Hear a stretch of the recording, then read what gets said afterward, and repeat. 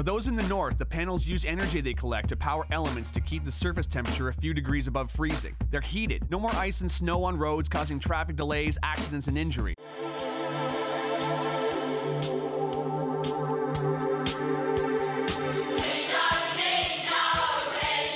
Excuse me, young man, am I being led to believe that this thing is some sort of thing? Yes, it's a thing, a real thing. No more shoveling your driveway and sidewalk. No salt corroding your car or wasting tax money on snow removal.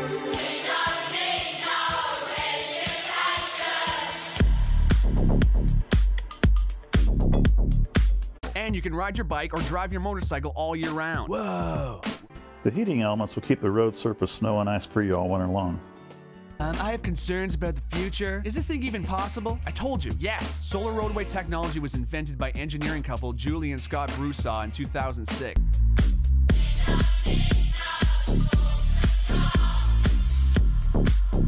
They're too humble and wonderful to yell at you over the internet, so I'm gonna do it. You need to know about this technology. You need to get behind it. You need to share it with everyone you know, because this is actually happening. Whoa! But now a grassroots effort of concerned and inspired people can push this project into independent production. If we vote with our money for projects we believe in.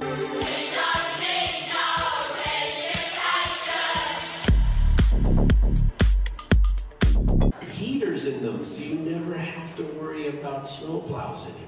Want to save this planet and make it sustainable for your kids and all future generations of life who can look back and say, hey, at least they invented solar freaking roadways. Yeah, so those of you who've been following with some mirth what $2 million of Kickstarter money and a further $2 million of government money can do. Imagine if the pavement you drive on would never ice over, didn't have potholes, the lines light up on their own, and the pavement would generate electricity. A small company from Idaho named Solar Roadways is making an impression on MoDOT. And they, Federal Highway, as well as Solar Roadways, are ready to deploy.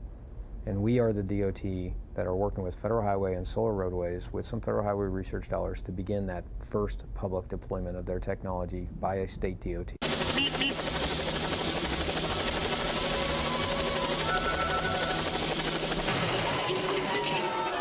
We will launch a crowdfunding campaign. Again, the first state DOT in the country to do something, we're going to launch a crowdfunding campaign. We believe that there's a lot of fans of their products, Solar Roadways, that want to see it deployed.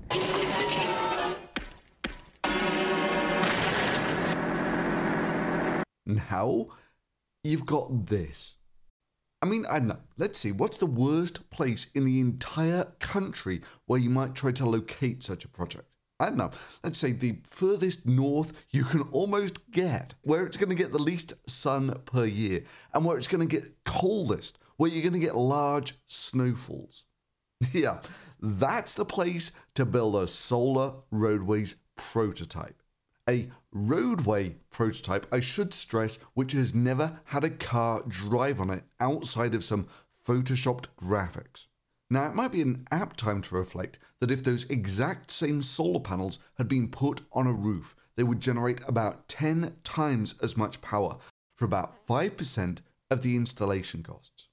Now, that's not to rubbish solar power. Solar power is actually pretty good these days, with modern installations paying off their installation costs in just a few years. Indeed, it's not to rubbish novel forms of solar. You see, while driving around America last summer, not only did I visit Solar Roadways at almost the most northern part of America, I also drove to this remarkable beastie in the Las Vegas desert. It's as simple as you get. You just use mirrors to focus light onto a central boiler, which then uses that to generate steam and run turbines.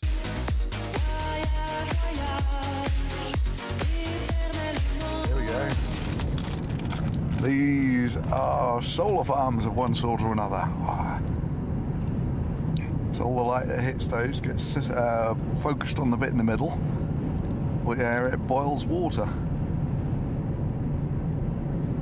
They're pretty, aren't they? Burn birds, apparently. And birds fly into the beams. So effectively, one heliostat can power one California home. Tom Doyle is the CEO of NRG, the company behind this $2.2 billion solar project.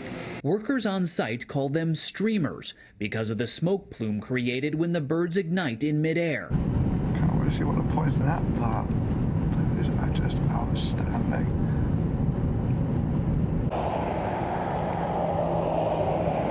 There's one. There's number two.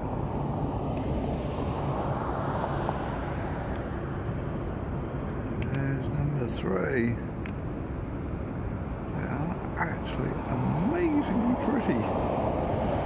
I thought that there's a story of one of these kings who got all those men to polish their shields, and they focused their shields, focused the sunlight on the ships, and the ships all caught fire.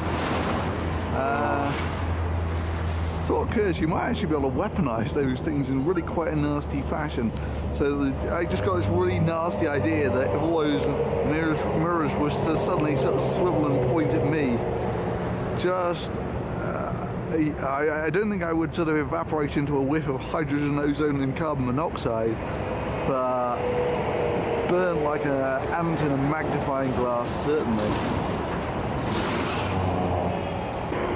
It's like having three little suns that actually just sat there in the desert.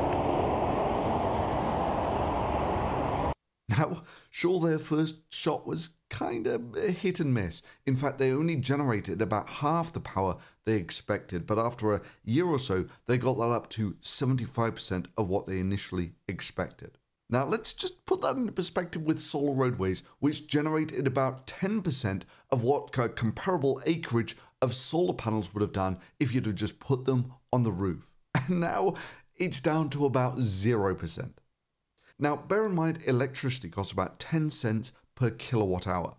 So in a day, at its prime in summertime, solar roadways was generating about 10 cents of electricity per day.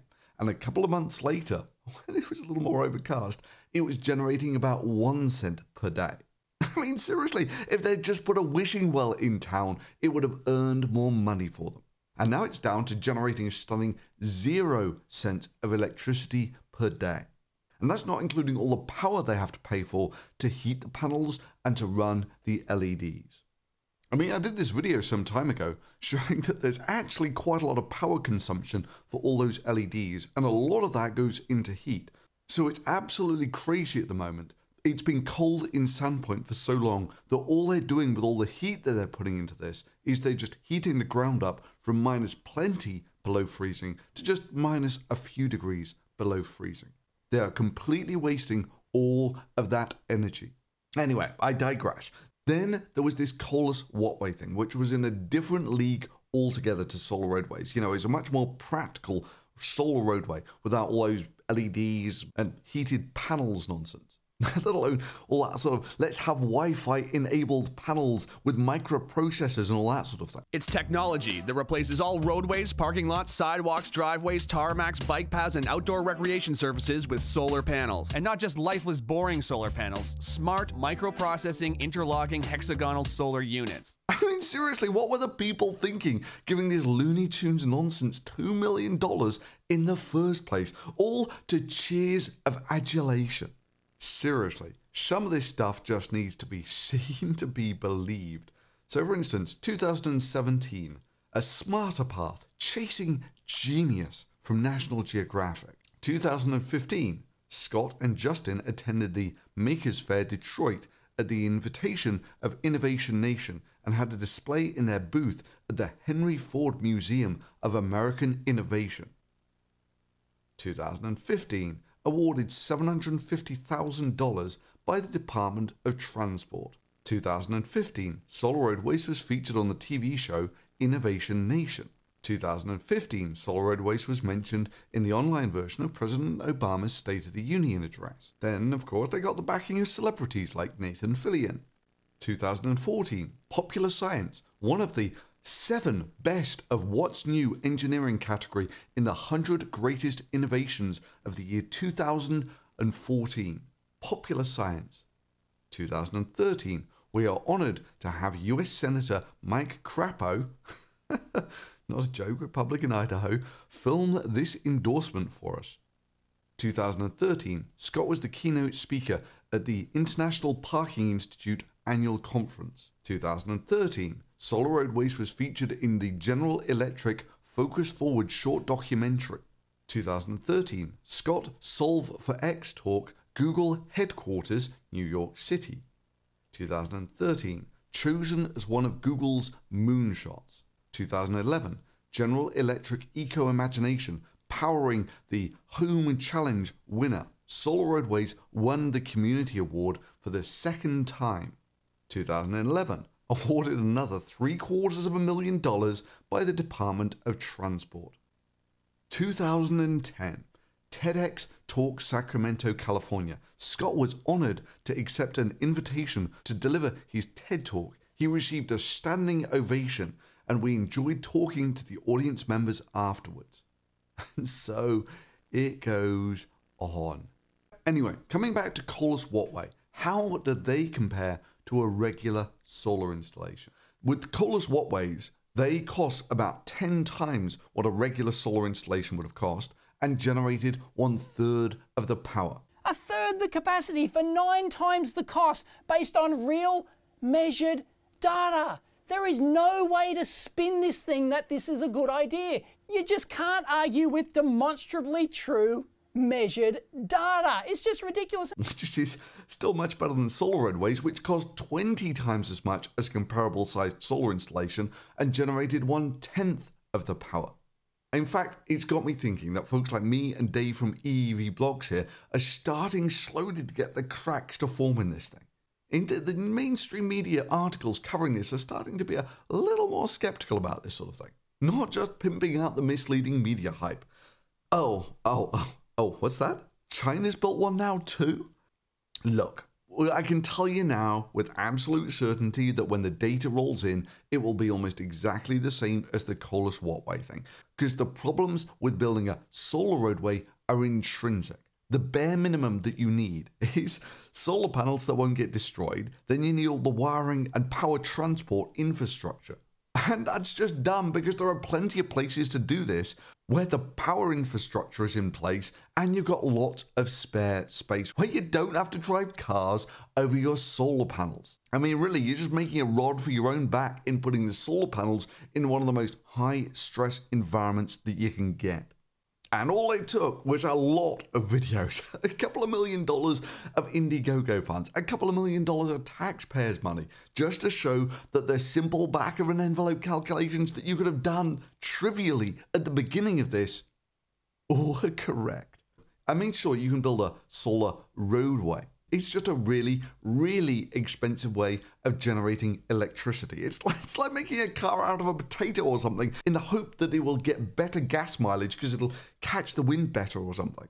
And really, does anyone want to give me odds how long it's going to take before people start to realize that the Hyperloop is bullshit too? Sure, it's like solar roadways. You can make one where the tube alone per kilometer costs about the same as solar roadways. And that's not including any of the magic that goes inside it, like building the spacecraft that are going to have to travel at supersonic speeds through this vacuum tube. And the only thing that exists so far is this fiberglass shell. I mean, sure, dude, it's a capsule that's going to run in a near frictionless environment. So you know what's really going to help? Making it streamlined and polishing it. Sure, you can build a Hyperloop. It's just a really, really dangerous and expensive way of transport. It's kind of the same reason why we don't drive around in jet-powered cars.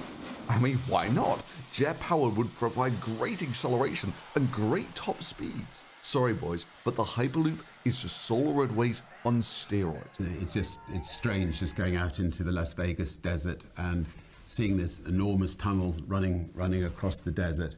And that is the entire Hyperloop. Well, of Hyperloop 1 anyway. In fact, why not? Seeing as I visited them both on the same day. This is the solar power station I visited and the Hyperloop on the same scale. And if you can't see the Hyperloop, that's because it's quite small in comparison. Yep, that's it. The whole Hyperloop. Think about broadband. At the heart of it is a network that has digital packets that go very fast. 3 types of packets, data, voice, and video. And again, the internet is not something that you just dump something on. It's not a big truck. It's a series of tubes. Think about Hyperloop. At the heart of it is a network with 3 types of physical packets. Packets of people, packets of freight, packets of car that can all go on a very fast pipe or connection. We believe it's the emergence of physical broadband. It's big on hype, hype, hype. But in the long game, I'll bet you dollars to donuts. All that's going to be left is an empty, rusting tube. And if you enjoyed this video, hell, why not live dangerously and give it a thumbs up and drop a favorite on it. And this video was made possible by donations of patrons of this channel. And if you want to join them and help this channel, you'll find the links below.